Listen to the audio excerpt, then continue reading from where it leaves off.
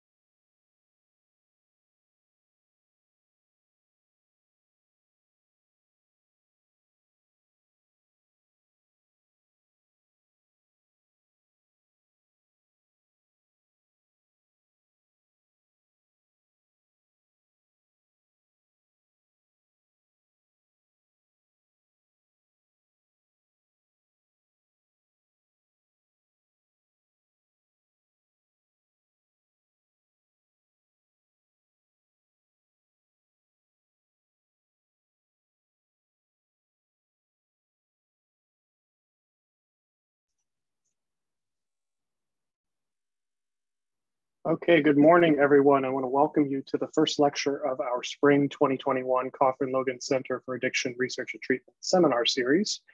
I want to welcome everyone who's part of our CLC family to the seminar today, and also extend a special welcome to our friends of the center who are joining us from other departments at KU, as well as other universities or organizations around the country. Before I introduce today's speaker, I'm going to explain a little bit about how the webinar will work this morning. Dr. Webb Hooper will be presenting slides on her screen. She will have video and voice at all times, and a selection of attendees will have the option of turning on their video feeds while others will not have video, and this is just to kind of minimize overload and distraction for Dr. Webb Hooper. We ask that everyone at all times mute your microphones unless you've been selected to ask a question at the end. At the end of the talk, we do expect to have some time for questions, and it will be moderated. So if you have questions throughout the talk or at the end, you can send them as a direct message to me in the chat at the bottom of the Zoom window, and we will kind of curate the questions. And if your question is one of the ones that's selected, we'll call out your name and unmute your microphone for you so you can ask your question to Dr. Webb Hooper. But unfortunately, we probably won't have time to get to all of the questions today, in that we want to keep this pretty much to an hour. I want to acknowledge Sergey and Drew for their coordination and logistical support this morning. And with the rest of the seminar series. And please be sure to check out our Twitter feed and our CLC events webpage for information on future speakers this semester, as well as brown bags. And I promise you will not be disappointed by the rest of the series. But we're very excited to start the series on a very high note this year. I'm thrilled to introduce our first speaker in our seminar series. We're fortunate to have Dr. Monica Webb Hooper, who's the Deputy Director of the National Institute on Minority Health and Health Disparities at NIH. So in this role, Dr. Webb Hooper works with the director and other leadership to drive the nation's health research efforts in minority health, and also to help define actionable interventions to improve the well-being of all underserved populations across this country. She's a clinical health psychologist and a translational behavioral psychologist, and she is considered an internationally recognized expert on tobacco use and community-informed interventions. She's exceptionally well-funded and has led an impressive program of community-engaged research, focusing on understanding mechanisms of tobacco use, stress, and the development of community and culturally informed interventions. All of her training actually seems to be from the state of Florida, which is a much sunnier place than we're in right now. She received her doctorate in clinical psychology from the University of South Florida, a clinical internship at the University of Florida Health Sciences Center, and was, prior to going to NIH, was a professor of oncology, family medicine, community health, and psychological sciences at Case Western Reserve University in Cleveland. At Case, she was also the inaugural director of the Case Comprehensive Cancer Center Office for Cancer Disparities Research. So this is truly a special opportunity for us to hear from a national leader at NIH on the topics of minority health and health disparities. And we're especially excited because she comes with the same focus we have on understanding addictive disorders. And so please join me in welcoming Dr. Monica Webb Hooper. Her talk is Community Responsive Interventions for Addictive Behaviors, Smoking Cessation as a Use Case. Welcome, Dr. Webber. Thank you. Thank you. I appreciate that really kind introduction. And I am just delighted to be here. And I want to thank you for the invitation and the seminar series organizers. I do hope that everyone is managing and coping with the times that we're living in and continuing to do everything possible to keep yourselves and your families healthy and safe. The impacts of COVID-19 are many, and they do include physical, mental, and behavioral health effects.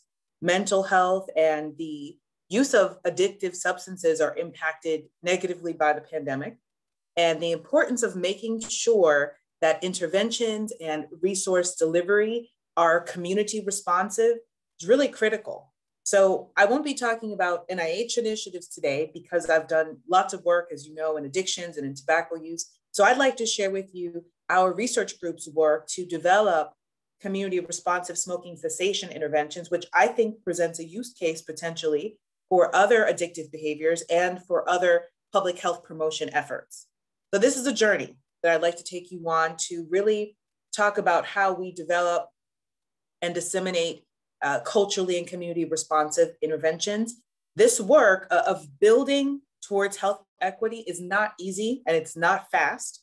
We can get there, but we have to stay focused on it. And these are 7 steps that our group has undertaken over the past more than a decade. So all these will kind of work through the various ways in which our group has addressed this list. And as you can see, it starts with problem identification and it ends with dissemination. So as we start, I'll offer a key definition. A health disparity is not just any health difference, but it's a particular type of health difference. And specifically, it's rooted in disadvantage at multiple levels, such as social, economic, and or environmental. And the population to experience health disparities are those who have faced systematically greater obstacles to optimal health. And we can characterize these populations in a number of ways, including by race or ethnicity, socioeconomic status, gender, sexual orientation, and others. These are groups that have often been discriminated against or excluded. And now here's an important point. Health disparities are modifiable differences. These are differences that do not have to exist. And that gives us an opportunity for change. And we know that tobacco smoking has wide-ranging association with all-cause mortality and chronic illnesses, and it leads to a disproportionate burden among racial and ethnic minoritized groups, and especially African-American adults for the conditions indicated here and several others. And these are disparities that are longstanding, very well documented, and unfortunately, there has not been measurable progress. So we need to do more. So we know currently that the prevalence of any tobacco use, we'll see what happens in more recent reports now with COVID. This, of course, was before COVID when this survey was conducted. And the patterns, though, are consistent with what we've seen for a long time. And that is that the prevalence is greatest among American Indian, Alaska Native adults, and also among individuals who are in this identified other racial category, which largely includes individuals of multiple heritages. And there's not a disparity in smoking prevalence when you compare white and African-American adults. In fact, this is actually an example of a disparity that was eliminated in around 2001, so about 20 years ago this year. Not shown here is the higher prevalence of smoking menthol brands among African-American adults, which about 80 to 90% smoke menthol brands compared to about 30% of white adults. And evidence suggests that menthol brands are harder to quit. So those data were about current tobacco use, but what about disparities in quitting? So with regard to tobacco cessation, the most persistent disparity is that African-American males and females are less likely to achieve smoking cessation compared to their white male and female counterparts. This is a consistent finding across both epidemiological surveys and also clinical trials. So this remains a critical problem to address. And I must emphasize that this difficulty quitting smoking among African Americans is not due to individual failures. In fact, multi-level factors contribute to this difficulty achieving this goal. And we've shown in our work that distress levels are often greater among African American adults who smoke and wish to quit. And one example is the stress associated with racial discrimination, which is positively related to smoking status. In addition, access is another problem. Access to evidence-based interventions is limited. And when treatment is offered, its cultural and community competence is often questionable. So these are some of the problems and some of the needs.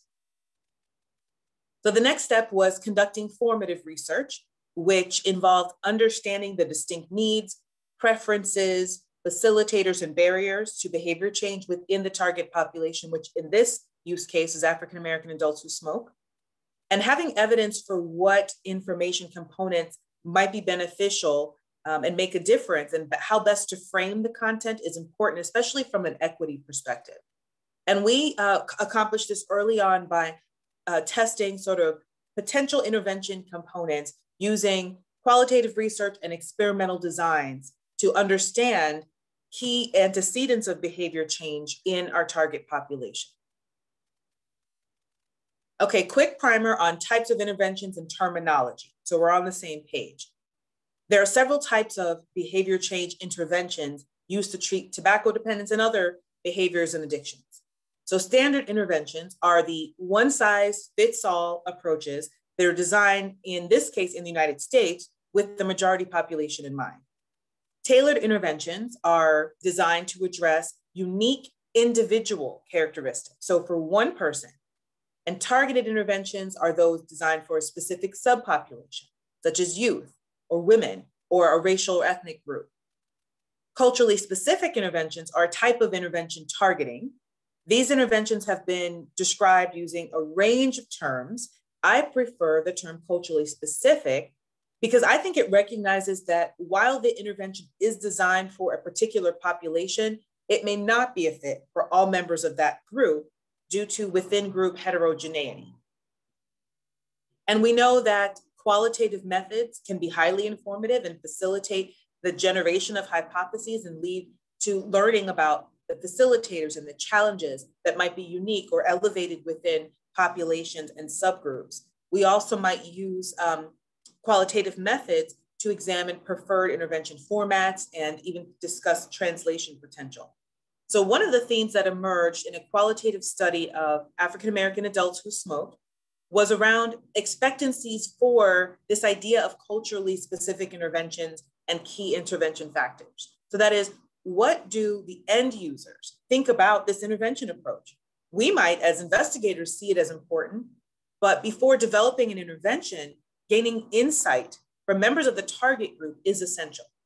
So the first quote here was representative of individuals with positive expectancies for culturally specific interventions and the potential importance of paying attention to the needs, issues, and the lived experiences of many African-American adults.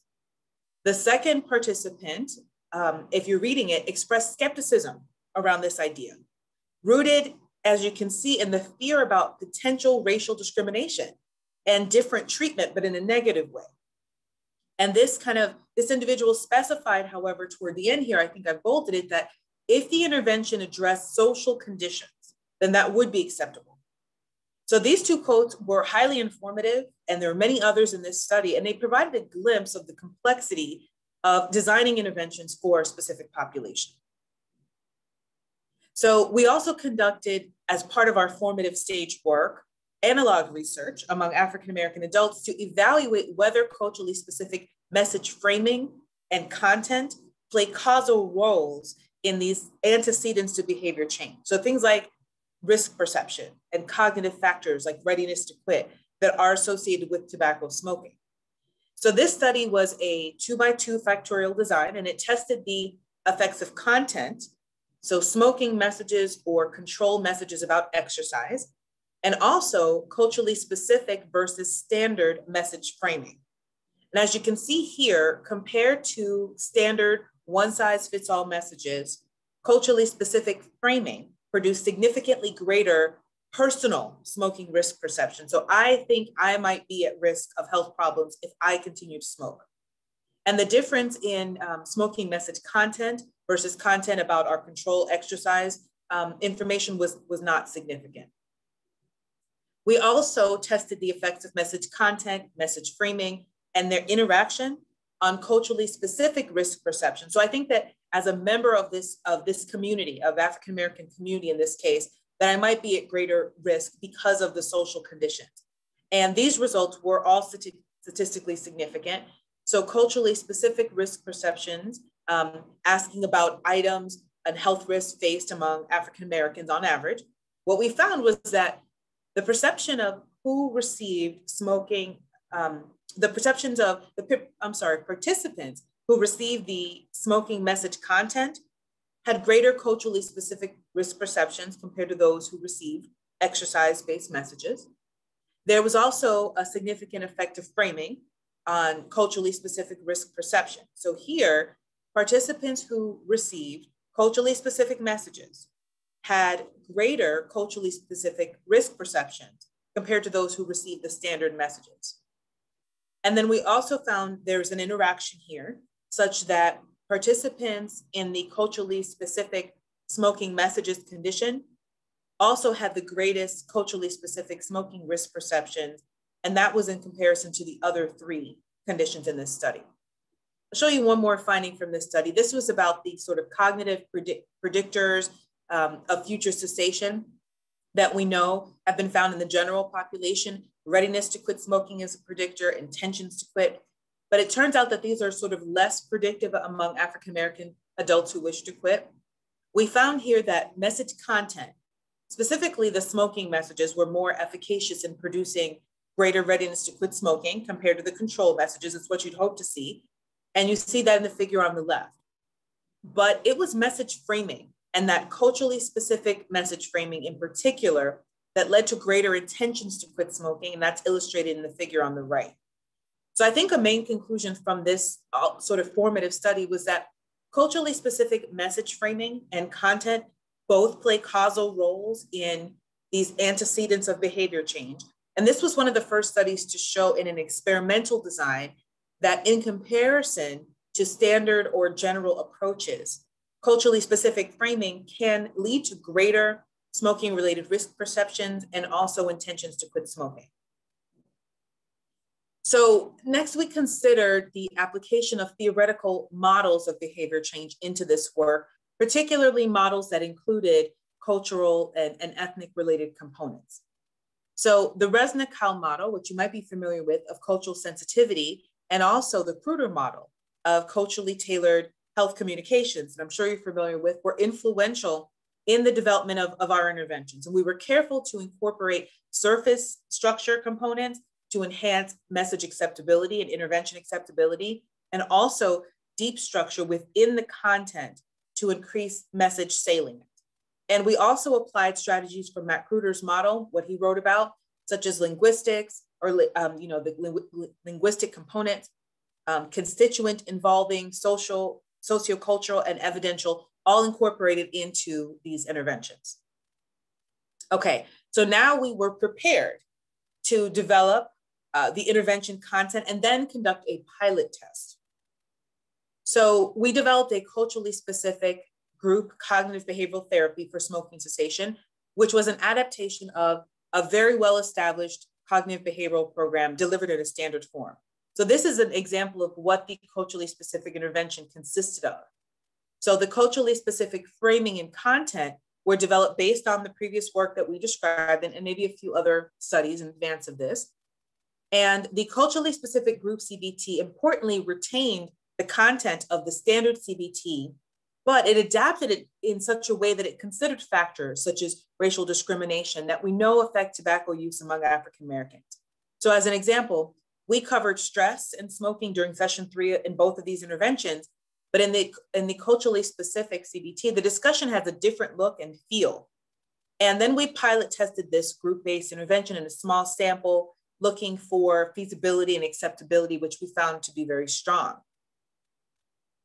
And that the documentation, as we discussed earlier, of the existence of health disparities in smoking cessation is an important first step. And among my goals is to advance the science, both in my previous roles and now in my current role at NIH, to develop, test, and disseminate interventions to address modifiable behaviors that affect health and that have the potential to reduce or eliminate health disparities. So this, in my view, is one of the gaps in minority health and health disparity science. And with that, our next step was to conduct a randomized controlled trial. And the primary question was whether culturally specific CBT would demonstrate efficacy compared to standard. And this can be difficult to do this kind of head-to-head test, but it's important. So we randomized participants to receive 8 sessions of either intervention, which occurred over 4 weeks and also provided 8 weeks of nicotine patches. And we then followed participants for 12 months post-behavioral therapy. And this figure summarizes the main findings from this head-to-head test. And what you see is that the culturally specific adaptation of CBT produced a significant longitudinal effect on biochemically verified abstinence through our 12-month post-behavioral therapy period. So this was really positive. However, I have a deep appreciation for the large effects that we can produce with intensive therapies. My experience in public health recognizes the need to ensure that such evidence-based interventions that do have the potential to make a significant impact on minority health and health disparities reaches as many people as possible. So strategies to accomplish this include internet-based interventions, telephone counseling, and mobile applications. Now, I have to tell you, I was hesitant initially about digital interventions in the population served by my group because we witnessed daily the digital divide and inequalities. Yes, they do still exist. And I think COVID has really shown that more than I think people believed at the time we were doing this work. And, we can also even think about this digital divide as sort of the new redlining. So wanting to understand more about potential differences in the interest and use of digital interventions across US populations, and this is for tobacco use, we analyzed data from 5 state quit lines that offered counseling and also offered a web-only intervention option. So in this analysis, which as you can see included Kansas, it included almost 33,000 enrollees. So that quitline services can be sought in more than one way. You can call 1-800-QUIT-NOW, and you can also access quitlines via the web. And then you can choose whether you prefer telephone counseling or to follow the web-only program for those who have that option. And these are adjusted analyses for whether enrollees entered in the quitline via the website, and then whether they enrolled in the web-only program or chose the counseling program. And we saw the same pattern for both web entry and enrollment in services. So Asian Americans, Latinos, and white adults were significantly more likely to initiate sign up online and enroll in the web-only program, while African Americans were least likely to enter the quitline via the internet or to select the online-only program. And then even further, among those who enrolled in the web-only service, engagement, as indicated by sort of the number of times a person logged into the website, was significantly lower among African Americans. And this was independent of education, income, age, and sex. So it's sort of, I wasn't really surprised by the findings, but it suggests that we have to really think about the potential for widening disparities as we go down this path. But, I think that that's important because we want tobacco interventions to be for the benefit of all populations. And this move toward digitization of interventions, we need to think about this with an equity lens. So we went back then, we returned to the need, we strategized on approaches to be responsive, using population-based approaches while maintaining community competence. And our question became, is it possible to improve the cessation rates and engagement of African Americans in the context of a state quit line? So we moved next to the discussion here of effectiveness research and initial dissemination. Okay, so I'd like to tell you a little bit about a randomized controlled trial that I completed just a year ago before joining NIH. And it's called Project Free. And it tested the effectiveness of a culturally specific intervention as a component of quit line care. So we developed a video-based tobacco cessation intervention targeting African-American adults, which was a translation of an efficacious, culturally specific group CBT that I described earlier. And it was also an update to the well-known and widely disseminated smoking cessation guide. The intervention is called Pathways to Freedom, Leading the Way to a Smoke-Free Community. When we developed this video, it was intended to be delivered in multiple formats, given the changing technology, but we also wanted to provide much of the same content delivered in our face-to-face intervention.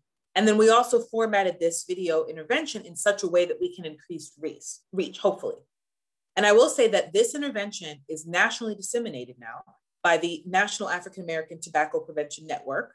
Actually, they have a new name now because even they've expanded.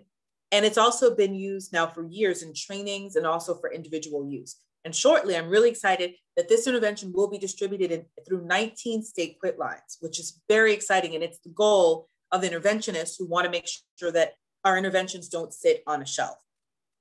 But you have to have the evidence before we're getting to that point, right? And though this is just an overview of the sections of the full Pathways to Freedom video intervention, and we were careful to integrate culturally specific components throughout. And this included things like attention to the content, the colors, the music, the images. A couple of examples, this Pathways to Freedom video-based intervention focuses on the history of African Americans in the tobacco industry. We included stories from participants who had successfully quit in our face-to-face intervention. And we discussed culturally relevant coping skills. And we were very careful here to apply an overall asset-based approach and a resilience approach to becoming tobacco-free. I mean, one of my criticisms of health disparities research is that in many cases kind of applies a deficit model, which we need to sort of move away from. So participants were identified, they self-identified as African-Americans. They were enrolled in the North Carolina State Quit Line, which is operated by Optum. We randomized 1,053 participants to one of three conditions. So this is the largest smoking cessation intervention trial focused on African Americans, behavioral trials. And I was delighted that we were able to reach our recruitment target significantly ahead of schedule. And we had a very low rate of declined participation, only about 4%. And the first condition was usual care provided by the Quit Line, which consisted of up to 4 coaching calls, plus standard self-help materials and nicotine replacement therapy. The second was standard Quit Line services, plus a standard smoking cessation video. And then the third condition was the Pathways to Freedom condition, or the PTF condition, which added this PTF video. Participants in the 2 video conditions also had the opportunity, to view this intervention as either a DVD or, keeping it old school, or a private YouTube channel. And the quit coaches were trained through the Quit Line to refer to relevant sections of each video during the counseling calls as appropriate. And we also followed these participants at 3 and 6 months post-randomization We had really high retention, which was amazing for a quit line context. We had about 80% retention at 3 months, 75 at 6 months, which is not a small feat in a quit line context. So I'll show you some of our initial results. So these are select baseline demographics to characterize the sample. Almost half were married. They were about 48 years old. 70% were female. And that was consistent throughout the trial that we kind of stated, 70% female. Most of these participants completed at least high school and or more. And 36% reported an annual income of less than $25,000.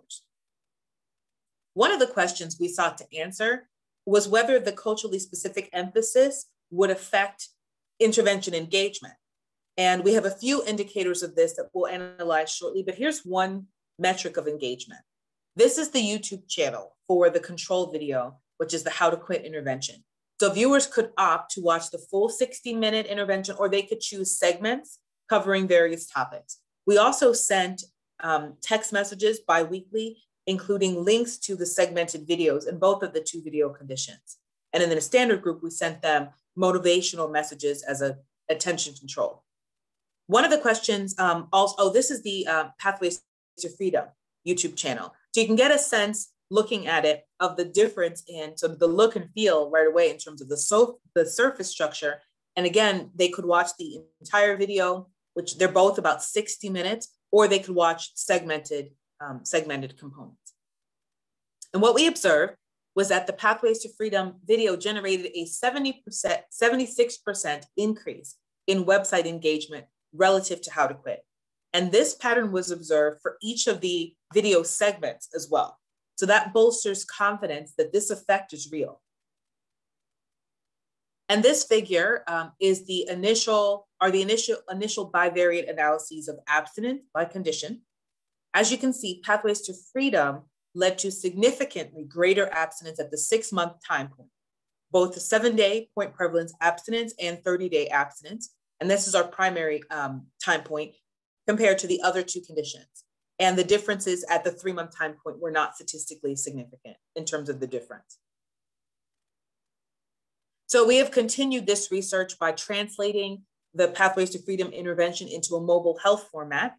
And we recently completed a 2-arm pilot RCT, which will be published soon in Psychology of Addictive Behavior. So I'll keep this brief, but I wanted to just share a little bit about this mHealth project. I know some of the investigators at Kansas are interested in mHealth research.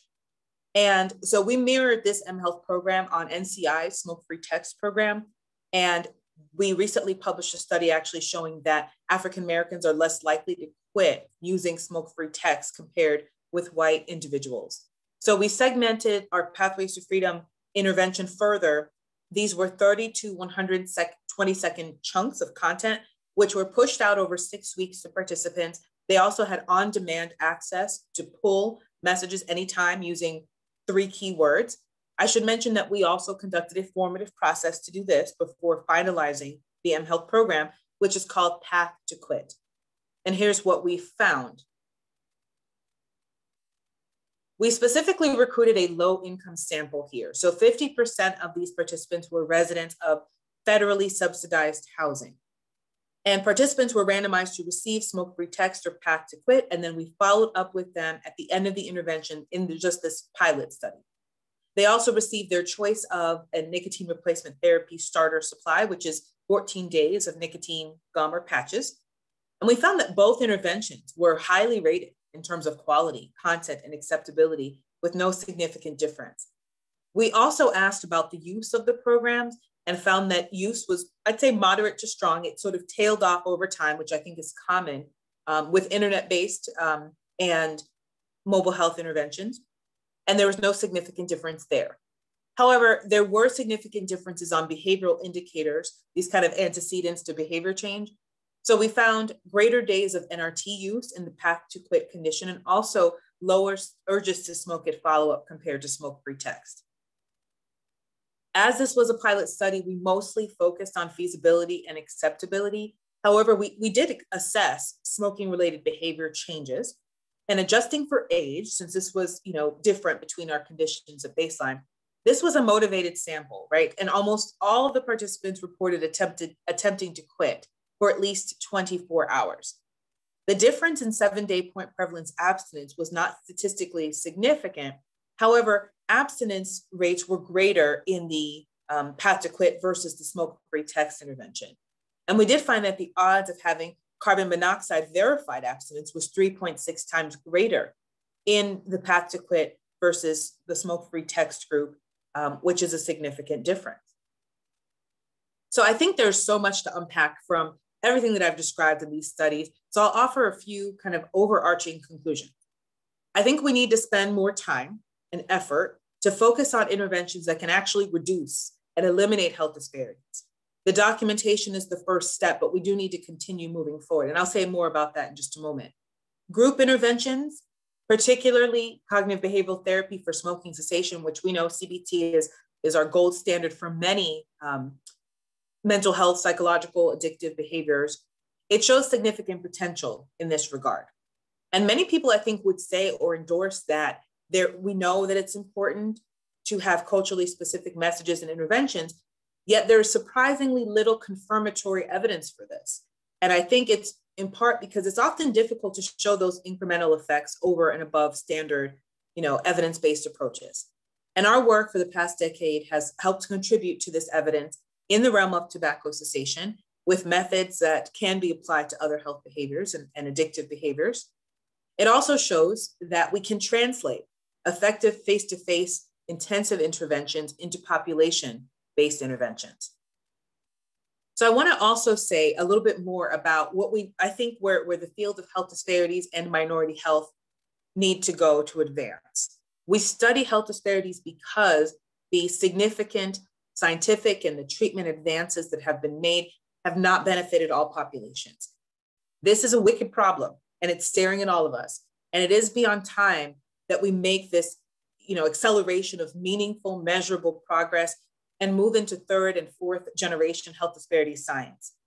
And I think of first generation health disparities research as this initial step, as I've mentioned, of sort of the documentation of health disparities, their prevalence, et cetera.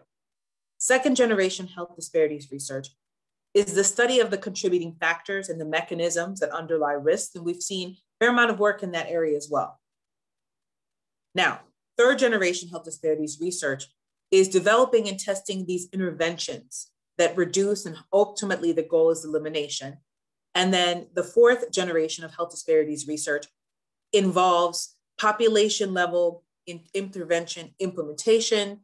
It involves uptake and the application of a true health equity lens from the start of our efforts, all the way through their sustained completion.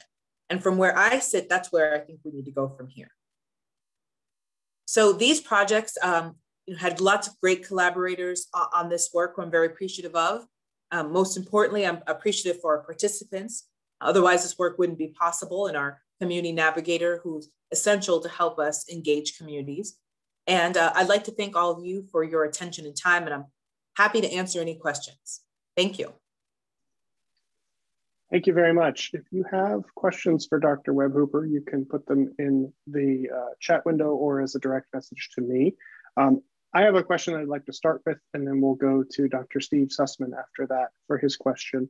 My question concerns some of the alternatives to traditional combustible cigarettes. So are you seeing the same health disparities in terms of use of e-cigarettes, for example, or other forms of non-combustible cigarettes? It's a great question. And the literature thus far, so let's use e-cigarettes as an example, a very common example, I think, of lots of interest in e-cigarettes. We see that the prevalence of e-cigarette use tends to be highest among white individuals. That's true for both adolescents and also for adults. And so there haven't been many studies who have examined this from a health disparities perspective.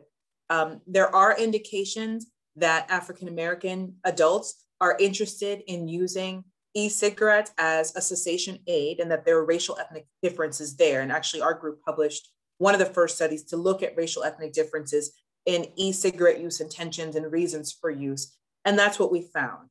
And so the concern that I have and expressed in that study is that if if it replicates, it was a convenient sample. So if it replicates in larger samples that racial ethnic minorities, in this case, African Americans, are interested in using e-cigarettes to quit, but if e-cigarettes aren't helpful with that or may lead to dual use, then we do have the potential to widen the duration of exposure and thus widen health disparities, or at least not be able to eliminate them. So I think that that's an area that we need more work to really understand how this impacts. And then we also know that racial ethnic minorities, African Americans, as an example, are have a greater propensity to use, well, I shouldn't say propensity, but are more likely to use for non-individual reasons, multiple tobacco products. So maybe smoking cigarettes, maybe using little cigars or cigarillos, and also maybe smoking marijuana as well. And so that's another concern. And what I found in the research that I've conducted directly are that my participants, and I think it's true in general, but certainly as it relates to our mostly lower income African-American adults who've come in, who wish to quit smoking, the continuation of use of other tobacco products is, it makes it extremely difficult to quit. It's almost a non-starter. I actually could run an analysis to see, and I haven't done this, but it'd be interesting to see for those people who report multiple tobacco product use, what is the difference in their outcomes compared to those who started the intervention and only have a history of sort of single product use, and that would be of combustible cigarettes in this case. So that's probably a long answer to the question, but I think there's more to be done to understand this better. It's helpful, thank you. So we'll go to Steve Sussman next, and then after that will be Richie. Hi, folks. Hi, Monica. Okay. Well, I've never been afraid to humiliate myself, so I'll ask a question probably out of naivety.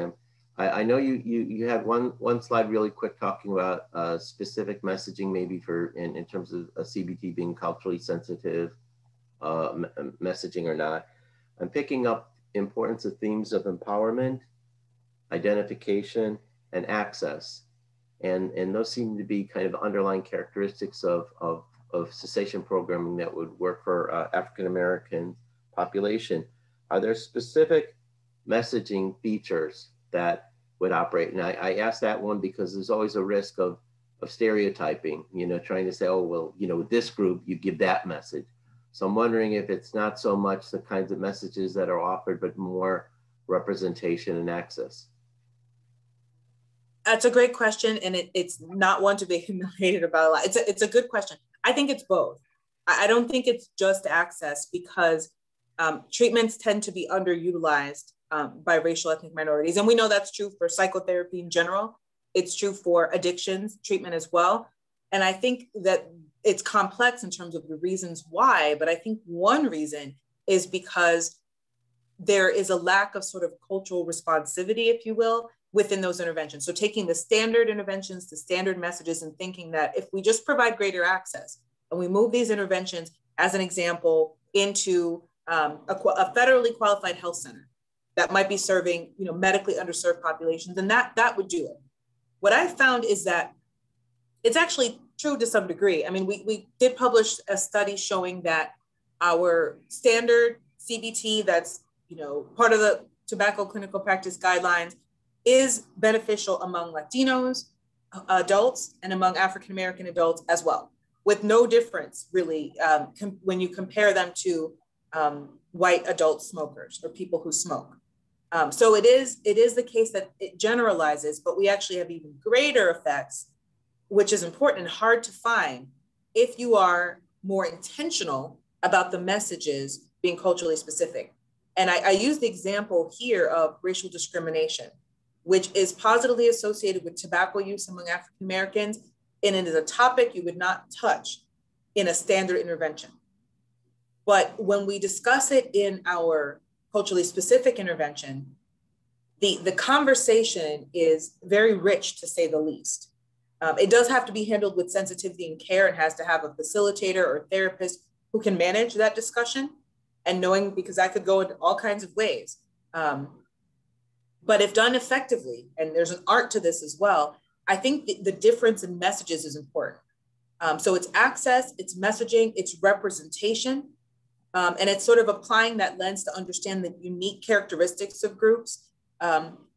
Also, I do take your point about stereotyping, and that's one of my concerns, is that we don't want to do that. And we don't want to ignore that there's so much within group heterogeneity. And we've found that in some other projects, that the people who are most receptive to culturally specific interventions are those who are more traditional in their racial or ethnic kind of orientation, if you will, and in their beliefs and practices.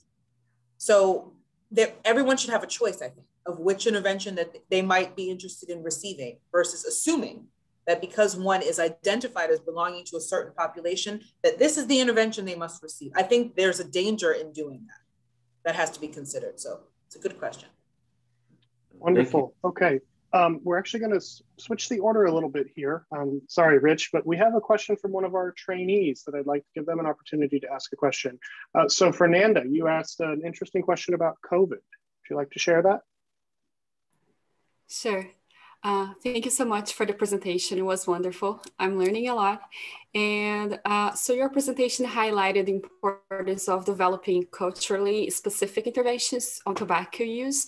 And currently we have COVID, and we want to be effective on disseminating the message to make people engage in safe behaviors, for example, mask wearing or vaccines.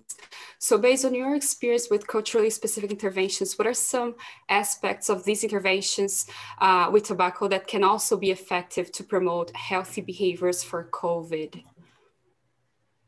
Thank you very much, Fernanda, for the question. So, and I'll back this up to say that NIH is currently supporting large initiatives to focus on exactly the questions that you're asking. We have two initiatives in particular. One is our rapid acceleration of diagnostics, underserved populations, which you may be all familiar with. And then there's also another initiative that we call SEAL, which is Community Engagement Alliance Against COVID-19 Disparities. And in both of these initiatives, one of the goals is to work within communities to develop messages that would be appropriate to address factors such as not only education, but addressing distrust, combating disinformation, which is sort of the deliberate spread of misinformation, and how to work with communities to figure out what the best messages for them would be. Especially because if we're talking about maybe a multi-generational family where there are, there may be a grandmother in the home, but there are family members who work outside of the house. How do we help these families manage the behavioral mitigation that we'd like them to see in a situation where it's kind of impossible to socially distance and not, create some exposure within the family? So I think that the same kinds of approaches and models can be applied to how we look at COVID and other public health behaviors. But I think it starts with the foundation of understanding what the community members want and what's best for them versus us sort of deciding. Okay, we're going to go with Brianna next, and then we'll go to Christina after that. Great. So I find this topic super interesting. A lot of my work focuses on tailoring CBT interventions for LGBTQ folks. And something I'm trying to make sense of, tying actually into the stereotyping discussion before, is if you have any sense of if folks who think tailored interventions will be more effective benefit more than the folks who are skeptical. And I guess sort of related to that, I'm wondering, did the folks in your trials know that they were signing up specifically for an intervention tailored to African Americans? Thank you, Brianna, for the question. So depends on the study, what we told them in advance. We did publish a study way back in 2008, I think, looking at, and it wasn't a culturally specific intervention, but just looking at expectancies for tailored interventions in general. And we looked at, we kind of developed at the time what we call the placebo tailored intervention. And we delivered that to smokers. And in some cases, we told them, this is tailored, not cultural, but this is individually tailored for you based on what you've shared with us about yourself. And then And it wasn't, it was just personalized. It was very surface structure kind of changes to understand if that, how people respond to thinking that something might be tailored for them versus if it actually, we went through the effort to do that. And what we found was that there was sort of a placebo effect. Just telling people that this is something that was tailored for them actually led to better outcomes. We do have a measure that we have those data to look at the same kind of expectancy related construct for culturally tailored, culturally specific interventions. I just haven't analyzed it to find out. And I haven't noticed anyone else who has looked at that. But so it's an empirical question about that piece. But in some of the studies, we did tell them. In some studies, they were blind to which intervention they received. But I think for our face-to-face interventions, it was quite clear when we had an intervention that was designed in case, for example, among African-Americans, because there were only other African-Americans around and in the study. So that was not at all a secret in that case, but they were blind to what condition they were receiving. Great, so we will go to Christina next, and then Lisa Sanderson-Cox after that.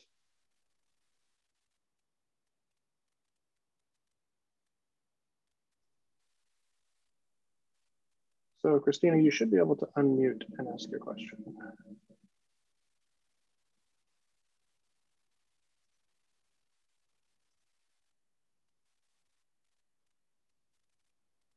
Looks like we might be having a little bit of difficulty there. Let's go ahead and we'll come back. Let's go to Lisa Sanderson-Cox with a question. Hi, Monica. We're so glad to have you here. Okay, this is a big question, so this may not have an answer, but I'm curious about your thoughts. We know that we have these big risk factors when we're talking about individual success and quitting. We know that there are these big risk factors that are related to continued use that are more social systemic factors like wealth or neighborhood factors or discrimination or acculturation stress.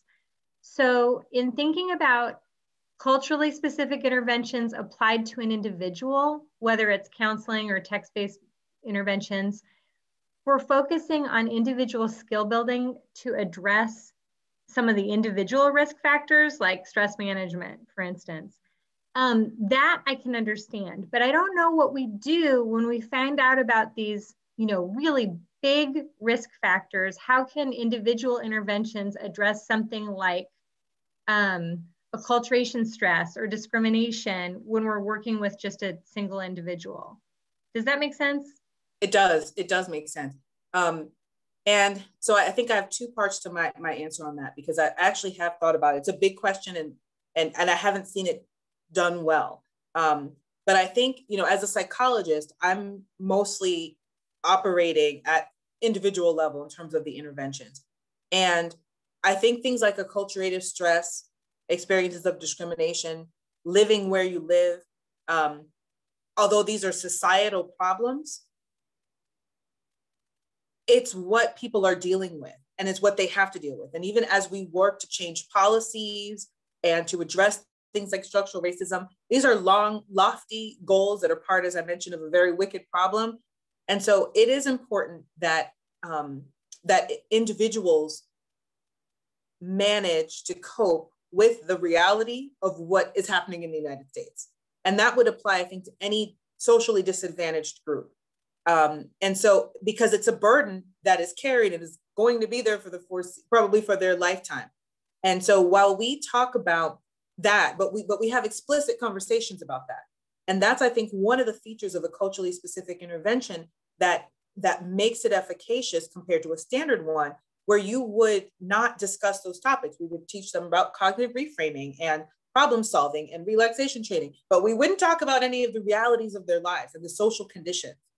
And when you do that, you open up the door for people to engage, I think, in a deeper level of sort of metacognitive processing that allows them to better cope and manage with those situations. So I think that's the approach that we've taken. The other thing that I think we should have more science focused on are multi-level interventions. So not only approaching at the community level, at the individual level, but at the community level, at the interpersonal level. So there are ways that you can still have as a foundation, perhaps, an individual level intervention, but add in partnerships, and other methodologies that are at the that incorporate the upstream determinants. Does that make sense? Thank you. Yes, that's really helpful. Okay, so I conveniently have Christina's question in the chat, so I can just read it aloud. She's asking, has this work been looked at among American Indian or Alaska Native populations? Yeah, so it's a good question and not enough, but the answer is yes. And I would think that, so we've seen these kinds of studies among Latinos, Hispanics, among American Indian, Alaska Natives, and among individuals who are sexual and gender minorities, where people have attempted to develop culturally specific interventions, again, using one of a few names to describe it. And we find that the evidence is generally equivocal. And that's why I think that although people think sort of in theory, yeah, that makes sense, we should do that. But when you delve into the literature and you're looking for evidence to say that the focus on cultural factors makes a difference, it's harder to find those studies. And then the other, and especially those studies that are done in a well-controlled design, where you can actually make a causal conclusion without having some major confounding variable that might explain it all. And that, I think, is one reason that we haven't seen that work advance and be disseminated, because there's so much criticism of the available literature there. And I recently looked at a similar question for an NCI monograph I'm working on. And in the chapter that we're working on, we look at, these interventions and even in an upcoming Surgeon General's report, which will be focused on tobacco disparities. And we looked at this among sexual and gender minorities. And there's so many problems. Lumping LGBT in one study, not looking at the distinctions across populations. And then the studies that are very small, one-arm designs, or other things that I think allow people to sort of throw daggers, if you will, at the science of it. So we need more, but it could be in part because maybe in the pilot phase, we're not seeing enough support to justify a larger scale randomized trial, which doesn't mean this isn't important, but it might mean that we need to go back to the methods that we use to develop these. And there are not many studies that really describe methodology. Everyone approaches this and does this, conducts these interventions, develops and conducts them in a very different way. Wonderful. The next question is going to be from Jerry Schultz.